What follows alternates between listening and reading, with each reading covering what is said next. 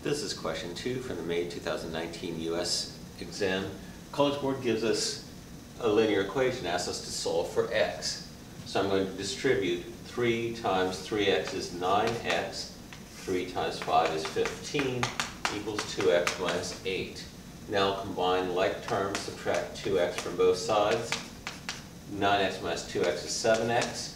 Subtract 15 from both sides. Negative 8 minus 15 is negative 23. To get x by itself, I have to divide. Always do the same thing to both sides of your equation. 7x over 7, 7 over 7 is 1, so that's 1x equals negative 23 over 7, which is choice A.